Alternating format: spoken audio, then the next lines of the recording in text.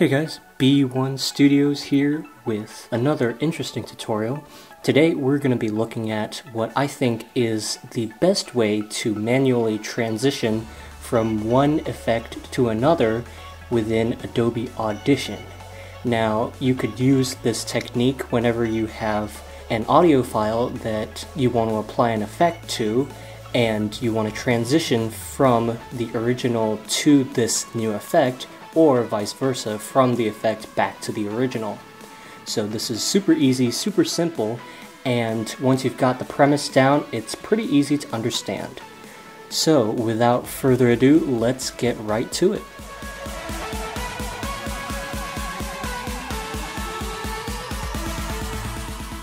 Alright, so here we are in Adobe Audition, and for this tutorial I'm going to be using my go-to soundtrack for Audition tutorials, which is Unity by Kevin MacLeod. And I will link that right down in the description, so if you want to follow along with me, you can download it right from that link.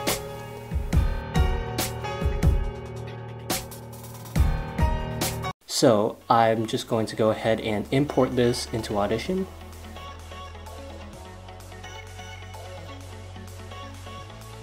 We're going to make a new multi-track session. I'm just going to call it tutorial, and we'll hit OK.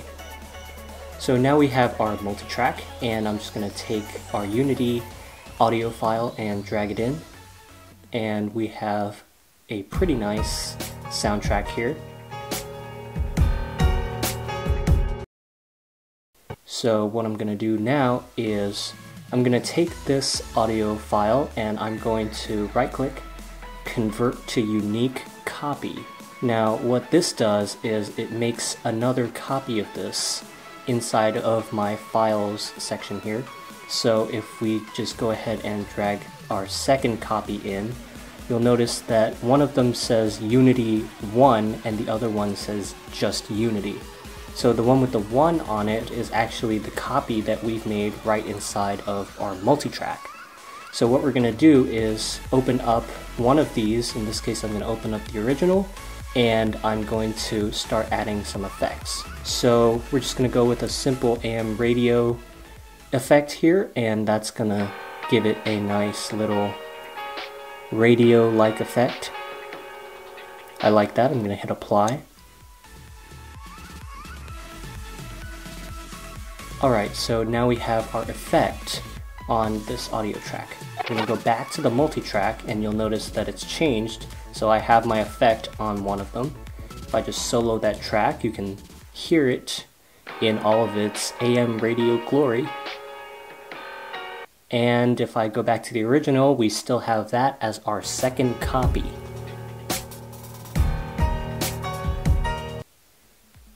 Alright, so now time for the actual transition part. So I'm just going to zoom in here, and what we're actually going to do is we're going to take our original file and trim it to where we want to start hearing it. So in this case I'm probably going to want to trim it to about 6 seconds.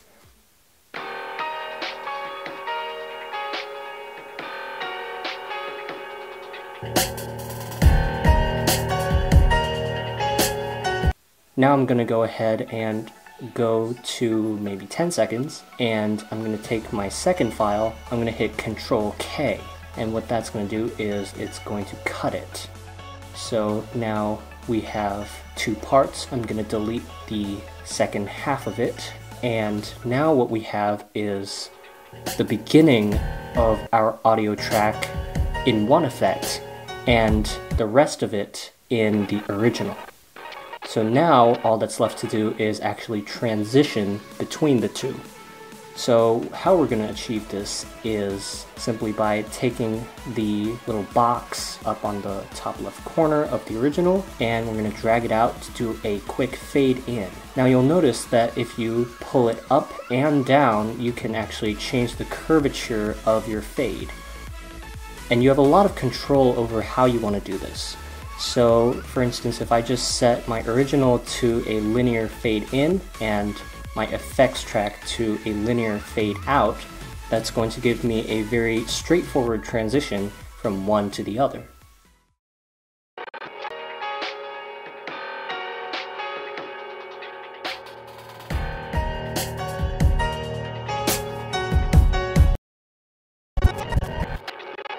But the trick is that perhaps we don't want to do a linear transition. Perhaps we want to curve our effects track up a bit. And maybe we want to have our original fading in almost like an exponential growth graph. So it comes in slowly but increases at a much faster rate after that.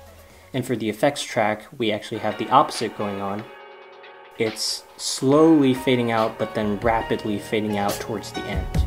And I found that this sort of system actually works quite well if you want to transition from your effects track to your regular track. So really from here on out, all I have to do is actually adjust all these parameters until I get the sound or the transition that I want.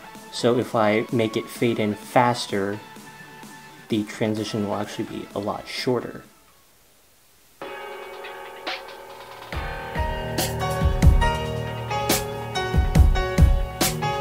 Okay, maybe that's a little bit abrupt, so I'm probably gonna change it back to the way it was before, and perhaps play a little bit with the fade in, fade out.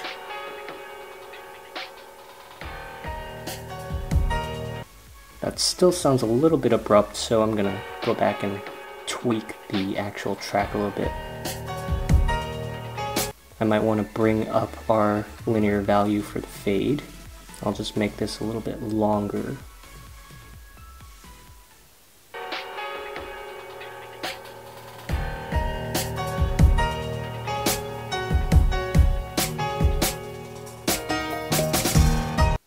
Alright, I think I'm pretty satisfied with that, so I'm just going to keep it how it is.